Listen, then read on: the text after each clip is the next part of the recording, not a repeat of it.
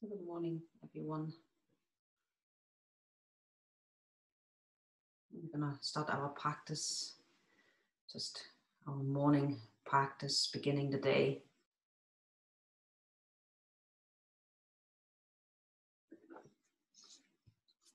So just making yourself comfortable, sitting upright,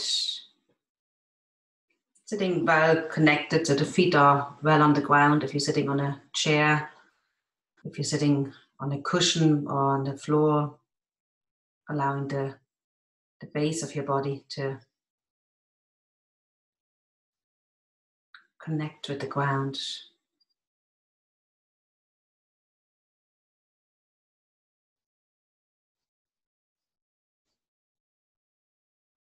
Allowing the back to be upright, shoulders releasing away from the ears, head comfortably resting on top of your neck.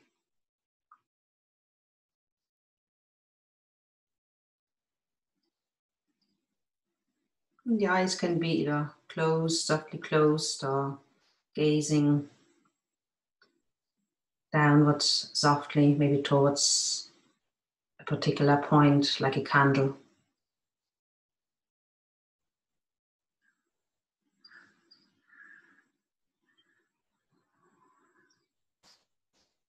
And we'll ring my bell now to begin our morning meditation practice here together.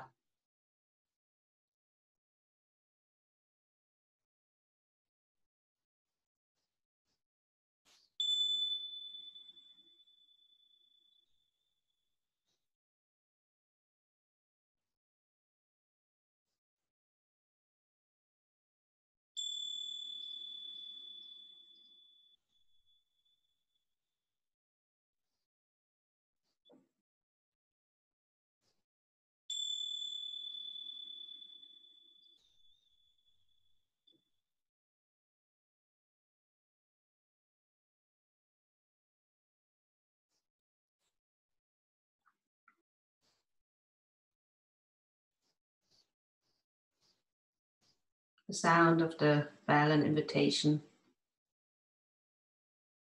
to be still for a moment. I'm sure we all have plans and things we need to do or we want to do. But before all that, allowing ourselves a moment of stillness, a moment of presence.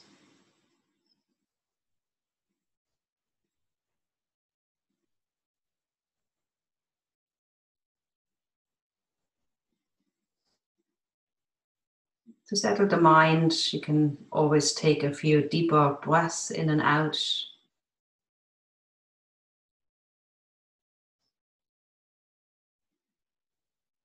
Maybe really filling the lungs to capacity, like a gift, that filling of the body with breath and a long breath out, maybe even with a sigh, maybe breathing out with this sense of letting go. If you woke up, or if maybe the day ahead of you, you're finding it challenging to face into, maybe with that breath out, trusting it's okay. I'm allowed to feel that. Maybe you woke up with anticipation and smile, seeing the sunshine and whatever might be ahead of you. Maybe there's gratitude.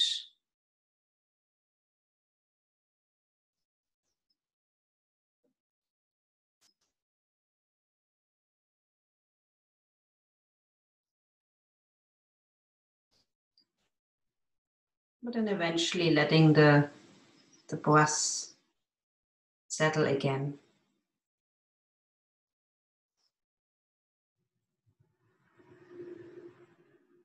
Turning our awareness for a moment outwards to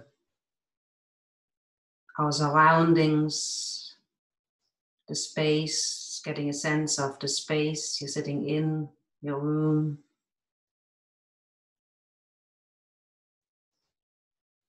Maybe we can also just see ourselves together here as a group practicing together in real time. Maybe that will also help you for support.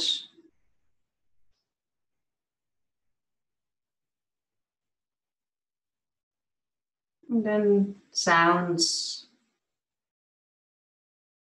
noticing the sounds.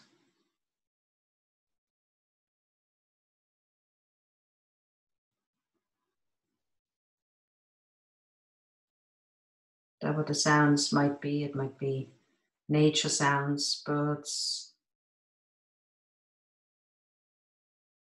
It might be artificial sounds, man-made sounds, cars.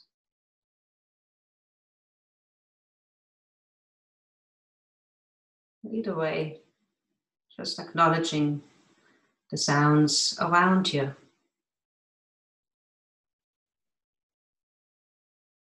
And also sounds around us can help us to locate ourselves in space and time.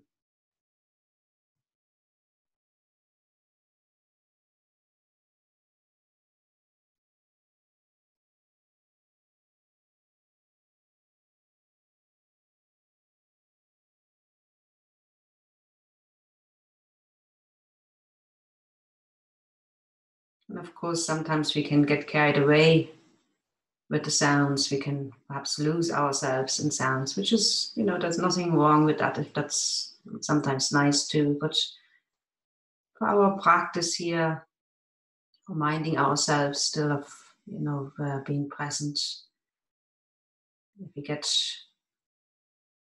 carried off with a memory that the sound might trigger in our minds, or maybe sometimes it's even a feeling that might be triggered, we can acknowledge that and then just going back to just listening.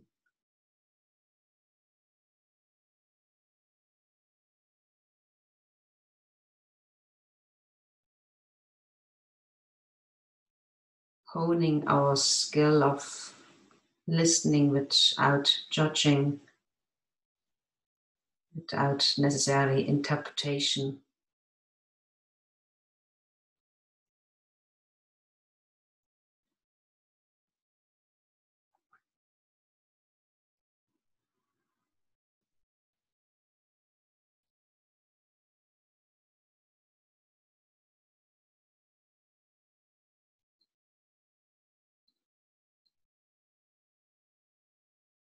And then gradually turning more inwards, awareness of your body here,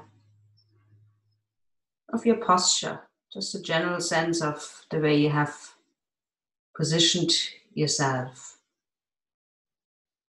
how that feels, the connection with your chair, the connection with the stool, if you're sitting on a stool or on a cushion, the connection with the ground.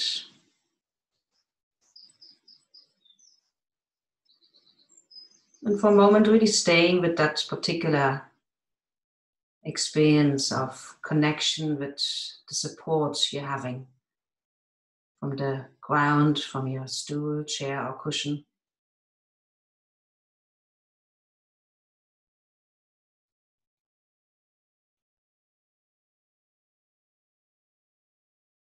Perhaps feeling the pull of the earth, pull of gravity.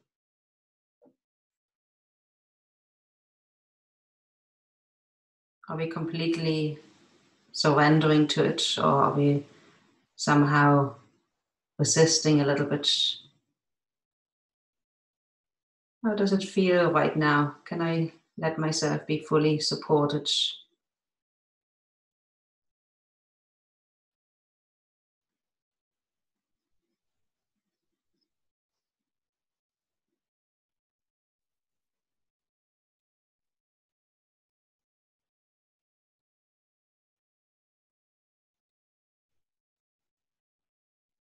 So for another moment, really staying with that connection, body and ground or whatever is supporting you.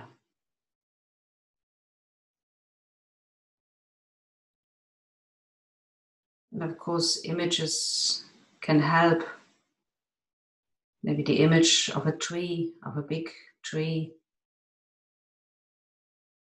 maybe quite an old tree, one that has been here for a while,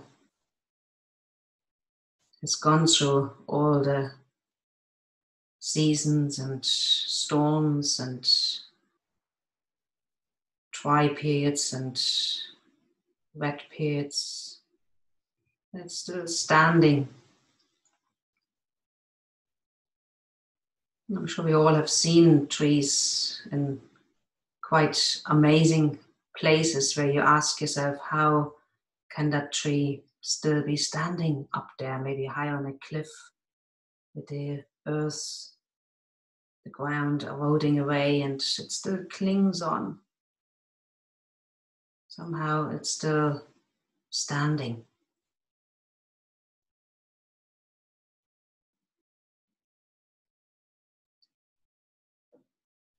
So perhaps visualizing, maybe you have a particular tree, maybe you're in your rounds as we explore our 2K radius around us.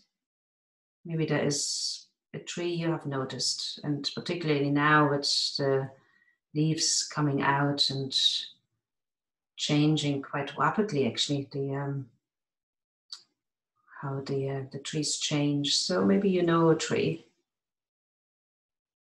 or maybe you can make a point of looking for one today when you go out.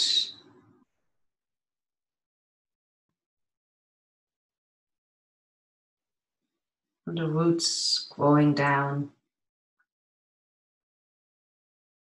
in ourselves here. So that image of a tree can be helpful sometimes to, we don't have obvious roots and we do move.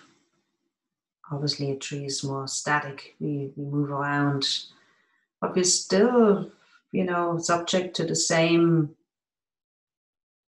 physics, gravity.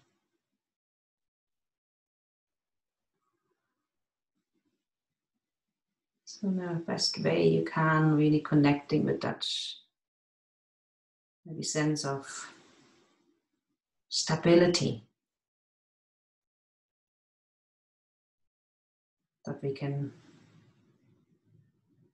perhaps get from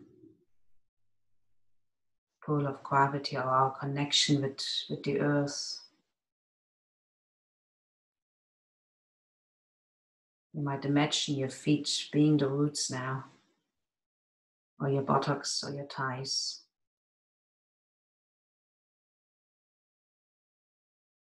And not just straight down, also reaching out to the side. Maybe in times of distress or challenging or uncertainty, we do have to reach out. We might have to, like a tree that clings on to the cliff's edge, we have to be quite more open and reach out in other directions, finding something to hold on to that can let us go through another day.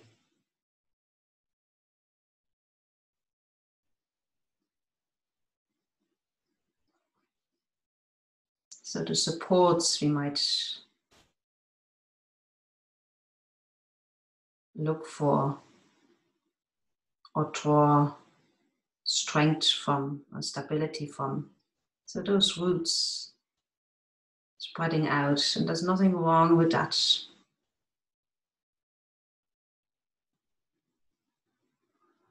Asking for support is not weakness. Needing that feeling of needing perhaps support is not weakness. We all need support.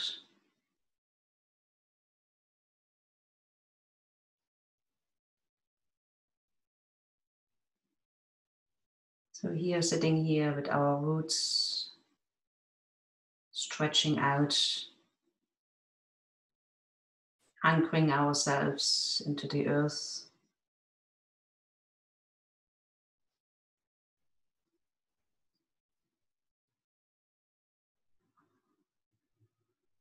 And there's a basic principle that in order to thrive, in order to grow, in order to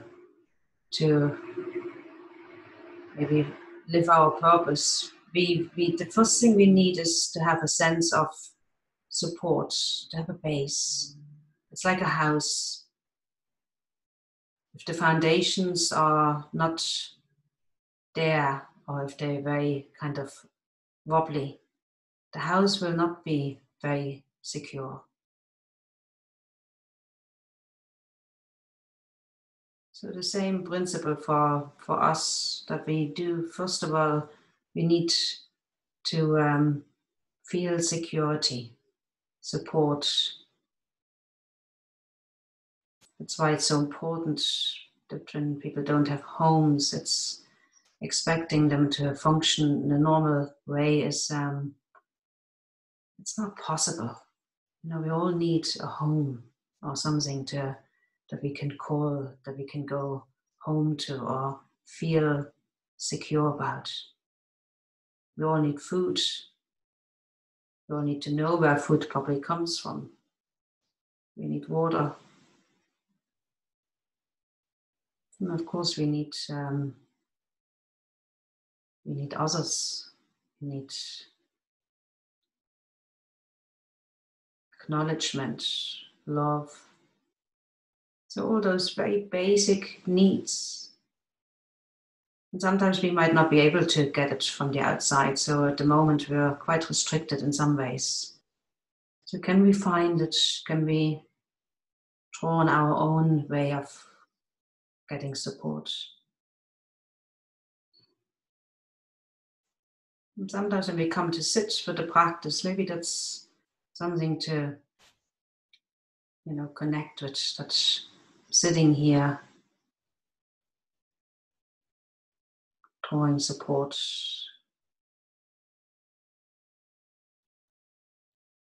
And then from that base, from that support, allowing your awareness to move upwards to the trunk. So if we continue with that image of the tree, the trunk that is now reaching upwards. Not every tree is absolutely straight, and it would be quite boring if we had only straight trees in our life to look at. It's the fascination of all the different shapes. So we're all different shapes. Some are straight, sometimes not. So maybe just even imagining whatever tree you are at this moment with your trunk reaching up. So with that stable base, the trunk can reach upwards. Maybe we can allow ourselves to feel more open, more expansive, reaching up. The arms can be our branches. The head can be our crown.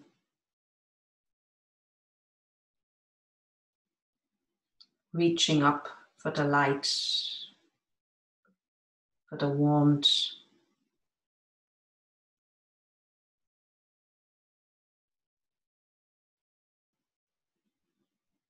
And when we do feel secure and steady from the base, it can be adventurous a little bit. We know we're not going to topple over very quickly, even if sometimes we might, go a little bit in directions that maybe we shouldn't have.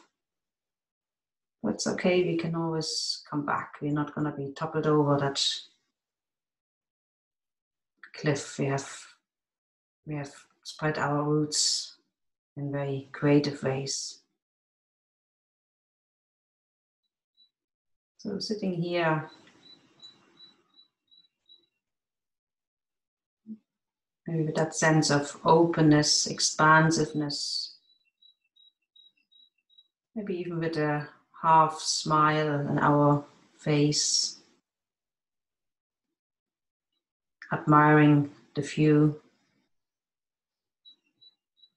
soaking up the light.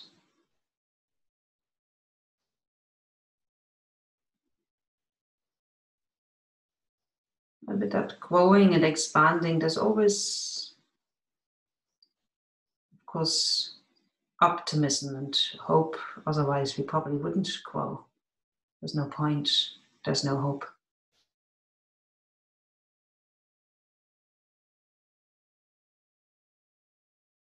And you might see yourself maybe as a tree on its own, or you might see yourself as part of a group of trees, or even a big forest.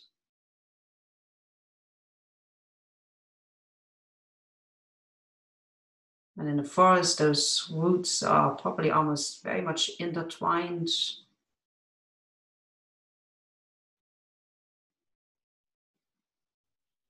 The branches are reaching into each other's crown or tree.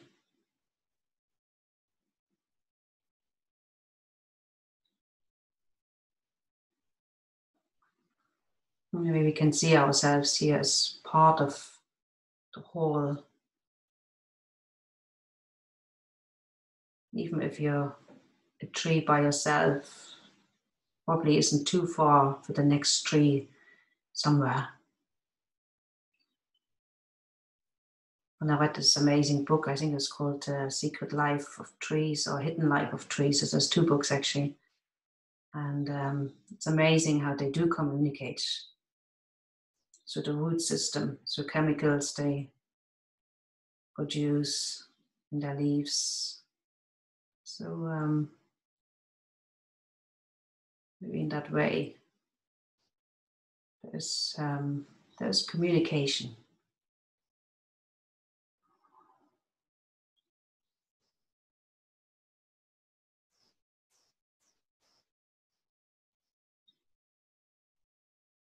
So just sitting here for another moment in stillness till I ring the bell to complete our morning reflection.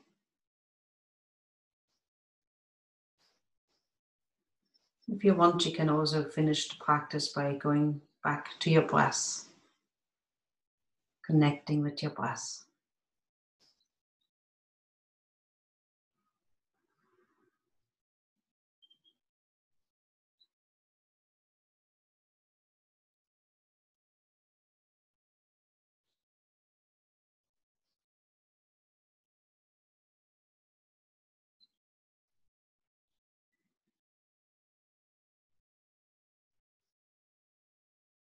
Perhaps reflecting of where you can get support.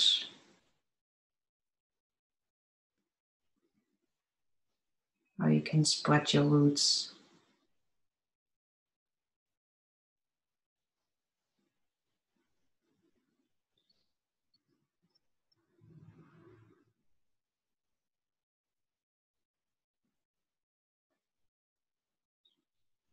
What is important for you today?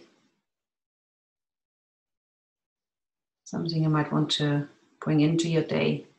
Maybe you're going to look for a tree.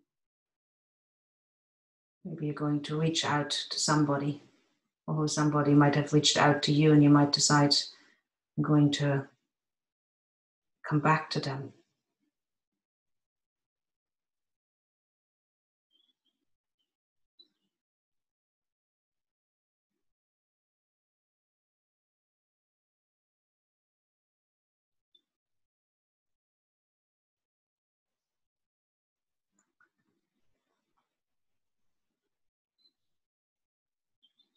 And then if you haven't already, perhaps do come to the breath for another moment. It can be helpful sometimes to have the hands on the trunk, maybe the abdomen, or one hand on the heart, the other one on the abdomen. So that's also connecting with yourself physically in that way. So we're not just reaching out the roots outside, so also inwards.